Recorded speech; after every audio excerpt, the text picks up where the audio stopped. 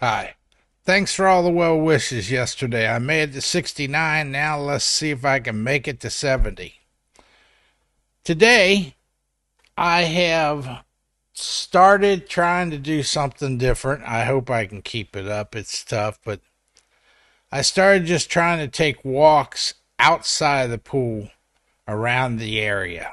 And it's amazing that I can walk. No, it's not amazing. It makes perfect sense that in the buoyancy of the water, I can walk for a long, long time with no pain.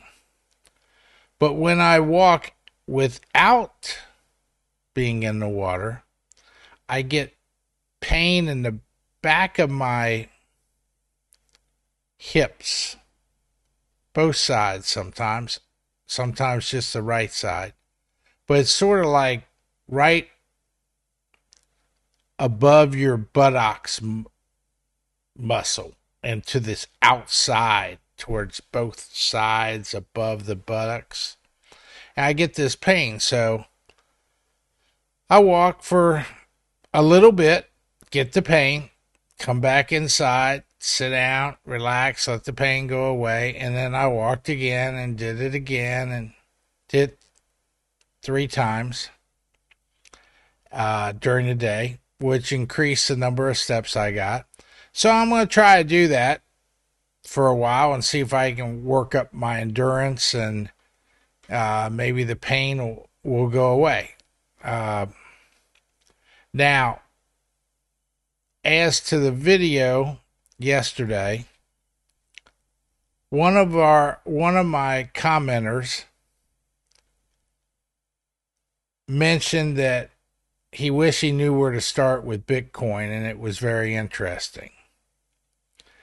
So I'm showing you on screen right now the comment and what I replied to him. There is a video series called What is Money Podcast. And the What is Money Podcast has a 9-video series with Michael Saylor being interviewed. And this guy is a fascinating individual. He really is. Well educated, MIT. He's a chairman of MicroStrategies, which is a business information data company that he established back in the late 90s. Went public with the company in the late 90s and is a huge holder of Bitcoin. His company holds more Bitcoin than any other company for their own treasury assets. I think he holds multi-billions himself, but I know his company's holding 12, 13 billion as their treasury asset. Instead of keeping their money in the banks, they keep their money in Bitcoin. And it's a very interesting story. But this video series starts at the very beginning of time and the history of money and how it's evolved and devolved. So I'm thinking about migrating my @Mark Hanna channel to be more of a channel on macro economics, retirement, on various financial standards, including retirement on a Bitcoin standard. I'm thinking about making that channel dedicated to that. I'm really interested in it. I really think I can help a lot of people with retirement. And I mean, if you've got so much money you ain't worried about, then good. God bless you. That's the way it should be. Everybody should. But I think I can help a lot of people on retiring with a Bitcoin standard. But this video series, which I'll leave a link to in this description for this video here, is a good place to start. And it's a 9-video set, but you'll get hooked after the first hour. This guy tells good stories And he starts at the beginning of time, and it gets more and more relevant as we move through time and empires. But again, thank you for all the well wishes. That's one video that so far hasn't gotten any dislikes. It was all likes. And it wasn't that good of a video. I did a video 2 nights ago on the Bitcoin standard and what happens if you want to lease a car versus buying the car, taking the money that you would buy the car with and hold it in Bitcoin, and then just pay the lease out of the Bitcoin. And I did a horrible job making that video. I think I'm going to remake it totally. I know I already changed the spreadsheet to make it more understandable. And I did an absolute lousy job on it. I apologize for that. And I think I'm going to redo the video and put it up on my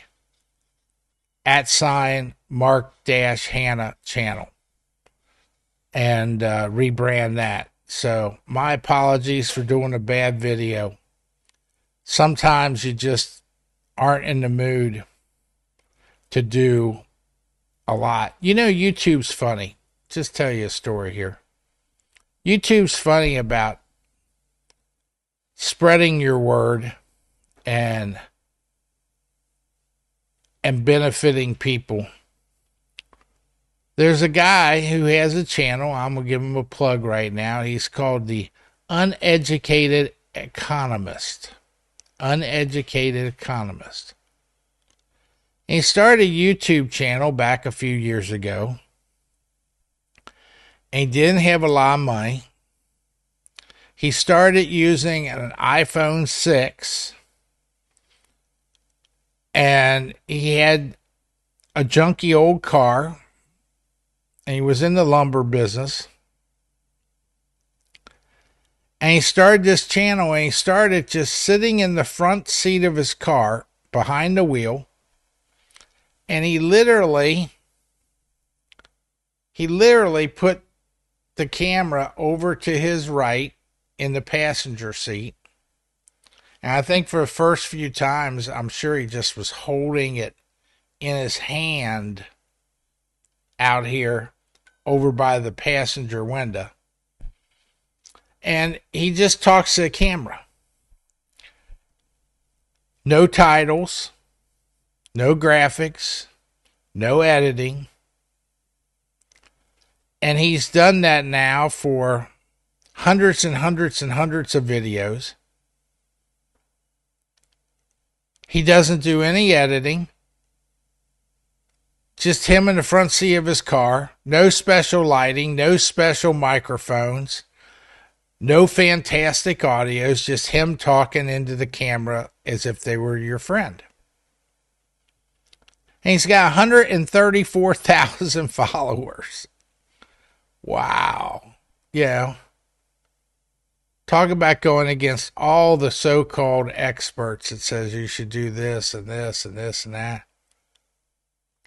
His thumbnails aren't anything special. It's basically just the title of what he's talking about. But it's the Uneducated Economist, and it's just talking to friends. That's all it is. And he was really doing badly when he started his channel. Deep in debt. But he didn't know what else to do. So he started his channel. Now he's making a little money off the channel, but he still kept his job. He had a job at a lumber company. He still keeps his job, but he sits out in the parking lot and makes these videos. Love the guy. The Uneducated Economist. He may be uneducated, but don't kid yourself. He spends 2 or 3 hours before talking to his customers or his followers, his subscribers, researching a topic that he may not know about to try to understand it. And then he talks to them and typical standard American education language terms. Sort of like Donald Trump does. If you really get right down to it, and this is just my guess, Donald Trump speaks to the American public at an 8th grade vocabulary level. He talks to the American public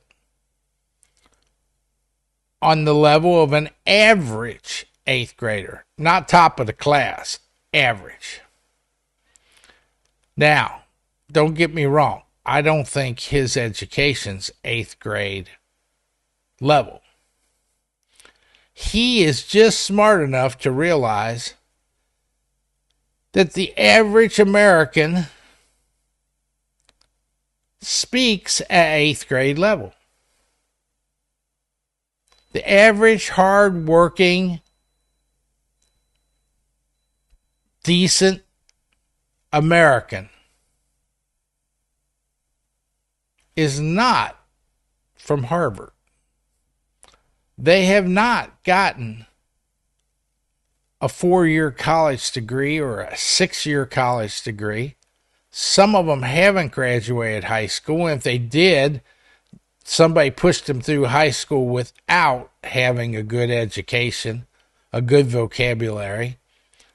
And when you get right down to it, the vast majority of Americans, when talking to their friends,